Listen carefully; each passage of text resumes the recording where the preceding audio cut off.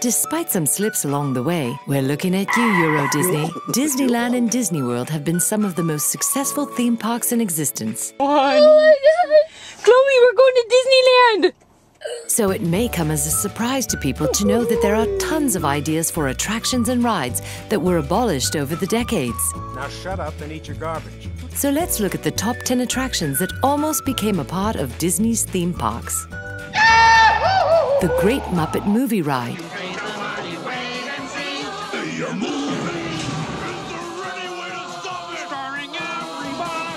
With Disney owning the rights to Star Wars, Marvel Comics and Pixar films, it's hard to recall that one of their first major film rights purchases came in 2004 with the purchase of the Muppets. While kids today may not think much of the Muppets, they were a major force under the direction of their creator and the voice of Kermit, Jim Henson, in the late 70s, really through the early 90s, with television specials, a gig on Saturday Night Live, movies, and even shows for the kids like the classic Muppet Babies that all 90s kids remember. However, after Henson died, they lost their creative voice and had lost a lot of their luster by the time Disney purchased them. Don't forget to send me a postcard from the Muppet Studios.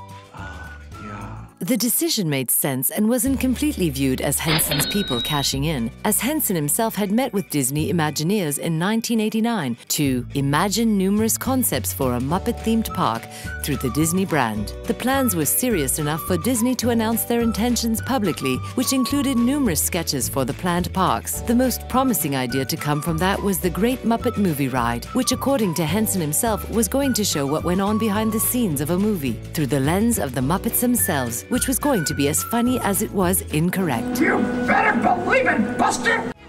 Enchanted Snow Palace. It's amazing. Thank you.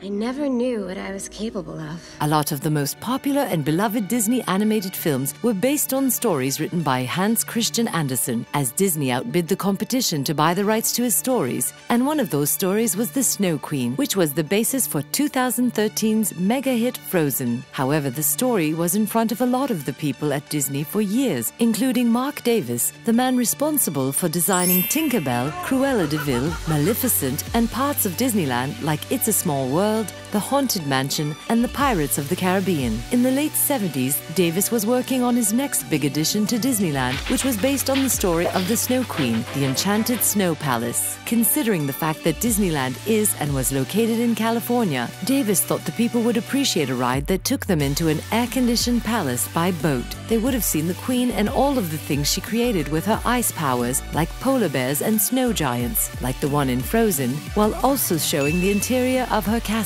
with things like her ice throne. Sadly, there was no Olaf. It was not to be, as the late 70s brought more thrilling attractions, and the brain trust at Disney decided to add more actual rides than simple attractions, and the idea melted away. At least until around the time the movie Frozen was being made, they decided to use Davis's depiction of the Snow Queen when creating Elsa. You are the one who brought us together. DisneySea.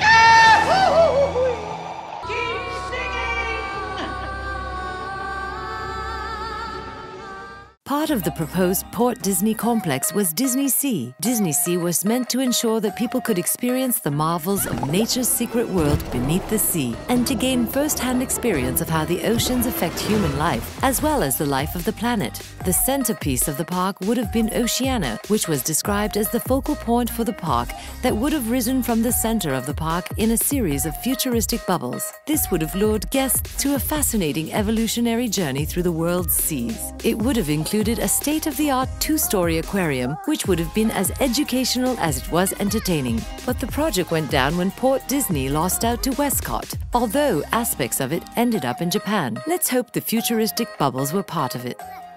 Now's your moment, floating in a blue lagoon. The SS Disney. You will soon pay for what you did to me. I will be waiting for you.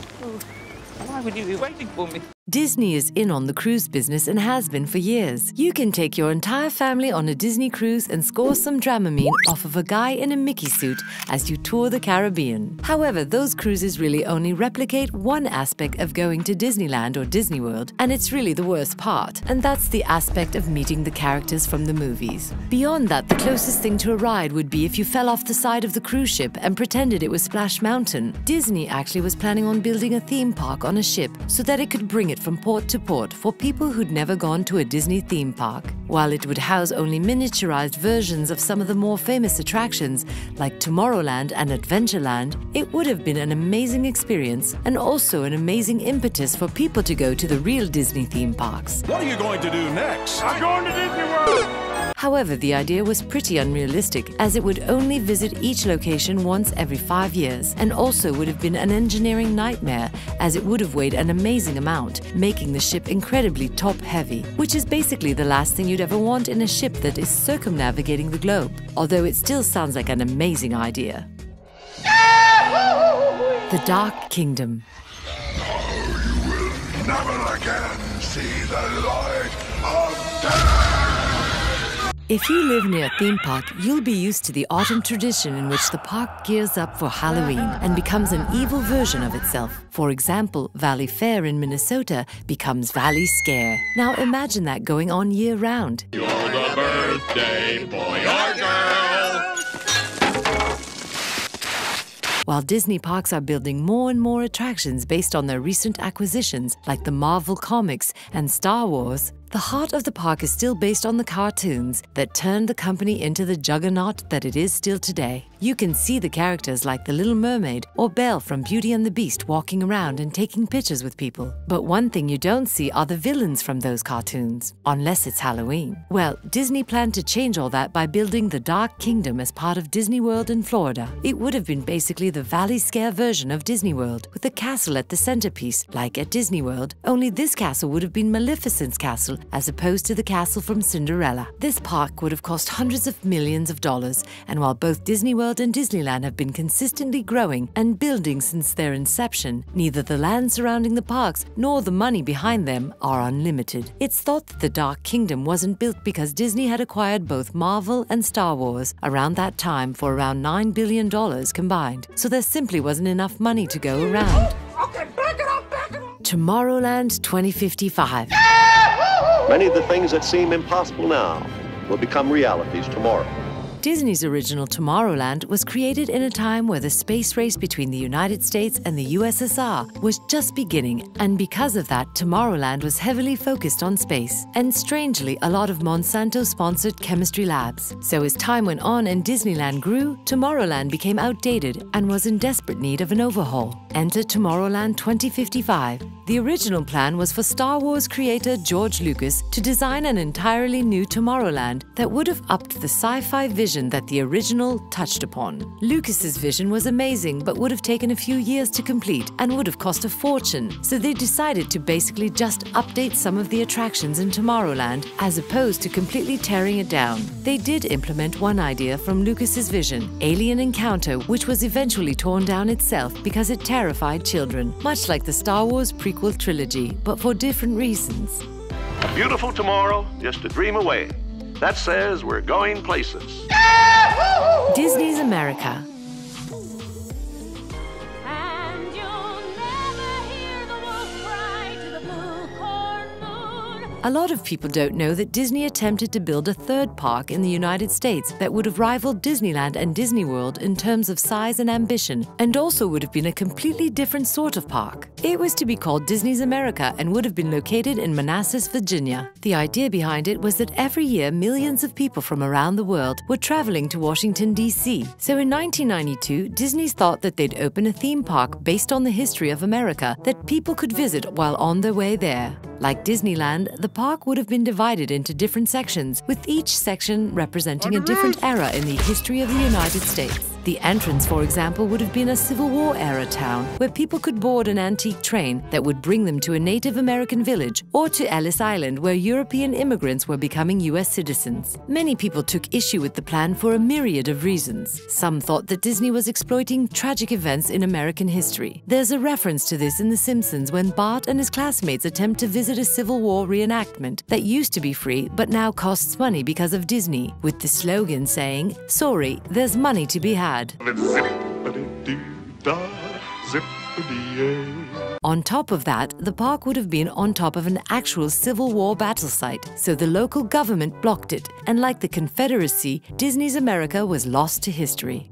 This nation, under God, shall have a new birth of freedom. The Soviet Union at Epcot. Well, here's the thing, sweet potato. You ain't leaving Sunnyside. If you've spent any time on the internet, you've certainly heard the conspiracy theories that say Hollywood studios are both part of the Illuminati and also basically communists. So, after the fall of the Soviet Union back in 1991, and decades of a Cold War that literally was so tense that children in America were taught where to hide during a nuclear holocaust, somehow someone thought it would be a good idea to include a recreation of the Soviet Union within the Epcot Center. That one person actually happened to be the CEO of Disney at the time, Michael Eisner, which is where those conspiracy theories come in. Now, it actually does make sense, as the Cold War was finally over. America had won, and it was really the first time that people in the US were able to look at Russia as anything but the scary place where onion or stone soup was the only thing one could eat. Since that veil of fear had been lifted, it's easy to see why it might make sense to highlight that in a park, as people were interested in seeing what life was really like in Moscow, after decades of propaganda showed breadlines and snow. I'll have your hands for a trophy, street rat!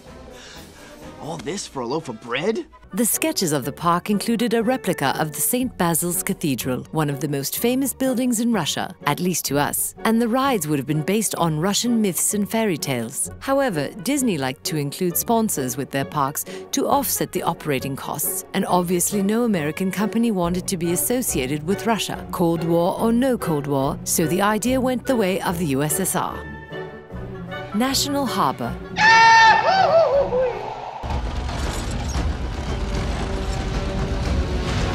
Despite the rejection of Disney's America, Disney had done enough research into the DC metro area and clearly liked what they saw in regards to the amount of people that were traveling in and out of DC, either as tourists or as delegations from other countries. Because of that, Disney ended up purchasing 15 acres of land in Prince George County, Maryland, which was on the Potomac River in a town called Oxon Hill. Disney planned to build a 500-room resort on the site that was once a plantation. We'll have a Dalmatian plantation. A Dalmatian plantation, I say. Knowing that basically every single plot of land in that area is somehow involved in either the creation of the United States or the war to keep the United States united, Disney didn't immediately develop the land. Also, the site was in the same county as the Washington Redskins Stadium. It was a decent drive away from most attractions and isn't connected to the main public transportation options. Because of that, and the fact that Disney had built another waterfront resort at the same time, this one in Hawaii as part of their Lilo and Stitch promotion, Disney ended up selling the land to a nearby developer despite the extreme disappointment of everyone there. Roger Rabbit's Hollywood.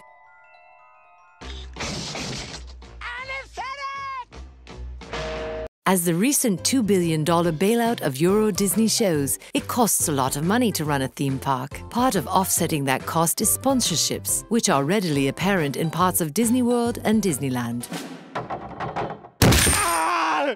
It's not a liquid! Those sponsorships also help Disney begin to acquire its massive library of characters and the merchandise that comes with them. The best combination of those sponsorships and acquisitions was Disney MGM Studios, which opened at Disney World and displayed characters like Roger Rabbit, who Disney had recently acquired. Because of the massive popularity of the film Who Framed Roger Rabbit, Disney actually planned an entire park within Disney World around Roger. It would have been called Roger Rabbit's Hollywood and would have included attractions attractions based on people and places in the film. For example, it would have had Maroon Studios, which is the cartoon studio in the film, the Acme Warehouse, and much more. While that sounds more than amazing and a surefire hit, even now, Steven Spielberg got involved. His company, Amblin, believed that it also had the rights to Roger Rabbit, and the idea fell apart.